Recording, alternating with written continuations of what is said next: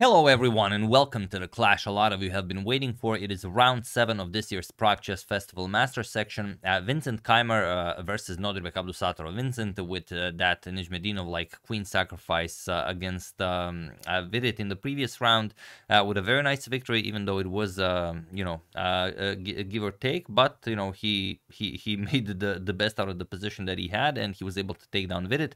And Nodirbek coming off from a loss to Pragnananda, but still in the lead of the tournament by half a point. Now let's see what happens in this one. It's a very exciting opening, very exciting game. I'm sure you guys will enjoy it. Let's check it out. Vincent with the white pieces opens with d4. We have d5 by Nodirbek, c4, and now d captures on c4. The queen's gambit accepted. Of course, you know that it's going to be a very sharp game. Pawn to e4, and now the top two moves here are e5 and knight to f6. But Nodirbek already deviates with knight to c3.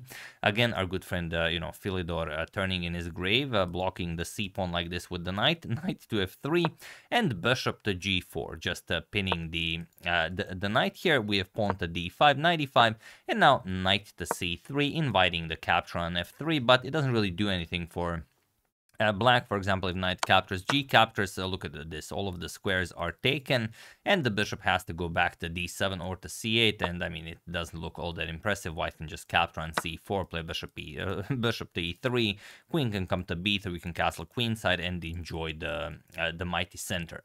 So of course, Nodirbek goes knight f6, we have bishop to e3, and pawn to a6. We have pawn to h3, chasing away the bishop, and now there are two games in the database where bishop captures on f3 was played. Interestingly, one was won by black, one by white, but here Nodirbek goes for knight captures on f3, and it is now already as of move 8 that we have a completely new game. So okay, g captures on f3, you have to capture the knight, your king is in check, bishop to h5, and now bishop captures on c4. And here, if you had this position with black, it'd be tricky to find a move here on how to develop. You don't want to play g6, bishop g7, because that really puts your light square bishop in a tricky situation, and you don't want to play a move like e6. e6 has the problem of just not being defended sufficiently, as the bishop and the pawn here guard the d6 square, so e6 is losing. So you have to play pawn to e5, the move Nodirbek played. And this prevents some tricky moves, like, for example, queen to a4 with check. Now you don't have to play c6, now you can block with the knight, as if you played, for example, pawn on e6, and now the pawn would be hanging. So instead, after e5, after e5, we have bishop to e2, just nicely guarding the f3 pawn, and bishop to d6. And okay, with a few well thought out moves, Nodirbek completed development. The dark square bishop, maybe not the most spectacular piece. It's basically a pawn for the moment, but you can't have everything with black right away. We have queen to b3, pressuring b7, pawn to b5, pawn to a4 by Vincent, and b captures on a4. Of course, Nodirbek doesn't mind playing the awkward looking move, as it is the top move recommended by the engine. Queen captures with check, knight to d7, and now rook to g1, just putting pressure on g7. And it looks like maybe Vincent ruined his king side and queen side a bit too much, if you value the safety of your king, but this is modern chess, anything goes. We have castles, and now queen back to c2. Pawn to a5 by Nodirbek, and now knight to b5, putting pressure on the bishop, but not really with the idea of capturing it, as for the moment it's a pawn. The idea, as the bishop covers the a7 square, is knight a7, and then shift the knight over to c6, where it will definitely be a mighty steed.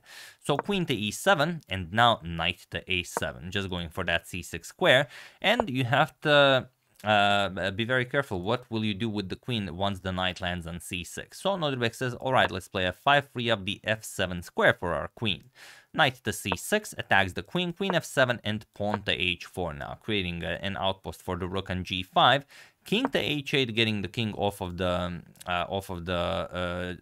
this file, but also the light square diagonal, if it opens up, could be a problem. So the king definitely belongs on h8. We have rook to g5, now putting pressure on the f5 pawn, and here Nodirbek just plays queen to e8. And the question is, do you capture on f5 or not? And now, interestingly, you should capture. And just to show you what happens if you go for something like f captures on e4, which is possible. Let's say f captures and you trade here, bishop captures, queen captures, and now you kick away the rook.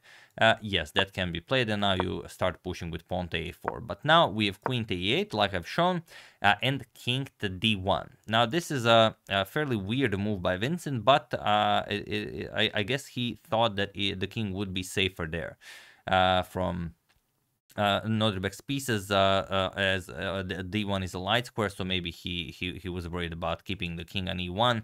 To tell you the truth, I have no idea why he played king to d1. It's you know, probably a move only a 2700 plus player can explain. But also, yeah, if you want to capture on f5, you can definitely do that.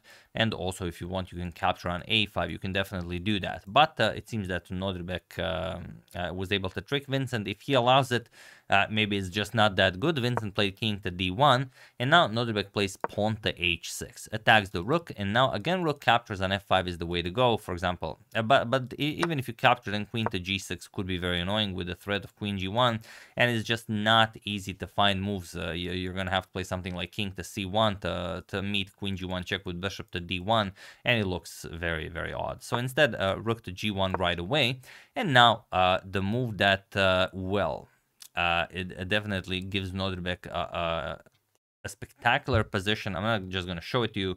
I'm going to ask you to find it. It's not a forcing move. It's not a move that you know, does something like I said, by force. It's more of a move that limits what your opponent can do. So could you you know, just seeing the position, do you know what the move is? You know, you don't have to pause it. It's just a very nice move. So, well, you could play f captures on e4, and that and then play the move a4 is the move. But you know, yeah, you have to find it. And now what it does is that it prevents the rook from coming to a4. If you allow rook to a4 to have the rook help out with the defense of the fourth rank, then it's not going to be as easy. But here, after advancing this pawn to a4. Now white is really struggling to find the move. Of course, you can capture the pawn, but that's exactly what Nodirbek wants, and only then will he capture here. And after bishop captures on e2, the queen will not be defending. The king will have to capture, and then the king hunt begins. So that's the idea. Rook captures on a4 was played, rook captures, queen captures, and now f captures on e4.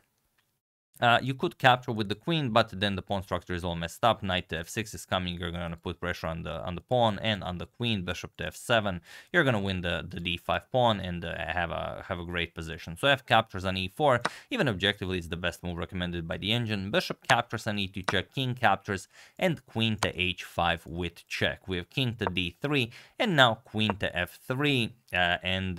Well, now white is still up a pawn, but look at the safety of the white king and look at the safety of the black king. We have king to c2 unpinning. Now knight to f6, just putting pressure on the e4 pawn. And this means that Nodirbek will now win his pawn back. The problem is, okay, you're not going to play king to d3. You just played king to c2. But even if you did like knight g4 and you resign here, there's no defense here. You can't capture. You cannot defend the f2 pawn. And even if you tried rook f1, the knight captures on e3, captures, and queen captures rook on f1. It's unplayable. So queen to c4 was played. You have to give up the pawn. Knight captures on e4, and now rook to f1. Here, Vincent still could have put up some resistance, but the next move that Vincent should play to you know, sort of hold the position is very hard to find, and that is queen to d3. It just, I mean, it doesn't hold really. With rook to f5, black is still winning, but it does stop the immediate threat of knight captures on f2 because there's queen g6 threatening checkmate.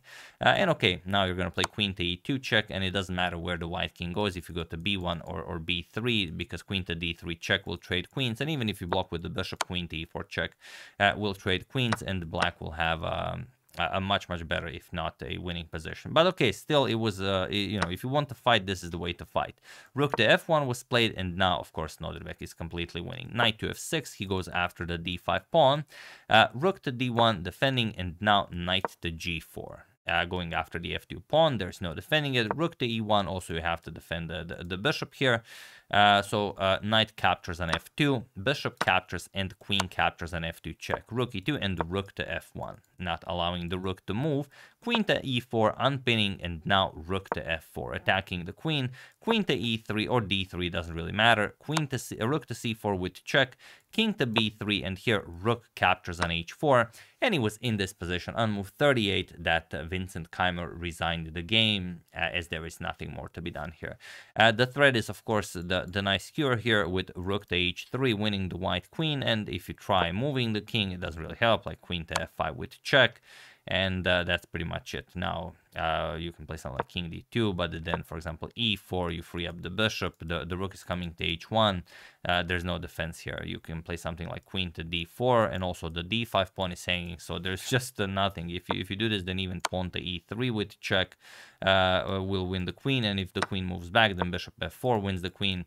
It's just not possible to defend with, your king in an open board like this, and with the black king very safe.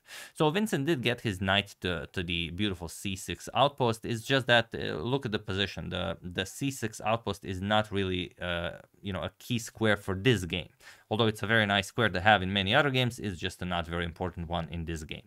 So, also think about that when, maybe you sacrifice a pawn to create a beautiful outpost for your knight somewhere, in your opponent's camp. Make sure that that's where your opponent's camp really is. Very nicely done by Nodirbek. He maintains his lead as he went into this round with a half-point lead. Now he will have at least that, if not more, depending on how the other games are played. And I can just check the results of the other games if you guys are interested. Don't watch the video if you don't want me to spoil anything. But yeah, Rapport lost to Taiwan Nguyen. And Gukesh still playing against Prague. Seems to be a very, very beautiful game. Yeah, we've shown this one. And also Vidit loses, I believe, his third game in a row to Parham Maksudlu. Yeah, and it does appear to be a miniature, so probably the next game that we are showing. Very nicely done. And let me just quickly check on the live ratings. Where does this put Nodirbek? I don't know if he was already attributed to the rating. But yeah, he's currently number 5, again overtakes Alireza, and is now, only 1 point behind the world champion Ding Liren. So yeah, he's just crushing it. Incredible guy, Nodirbek. That's the game. Hope you guys enjoyed it. I would like to thank Chris Karskadan, Don Chen YouTube, Tibor Kerekesh, Kellen is the best girlfriend, and bulletchestthriller.com for your contribution to my channel. Thank you a lot. I really appreciate it. As usual, you can check 2 of my previous videos here. Thank you for watching, and I will see you soon, continuing to check up on your wonderful suggestions and whatever else happens in the chess world. So thank you all. I will see you soon, and have an excellent rest of your day.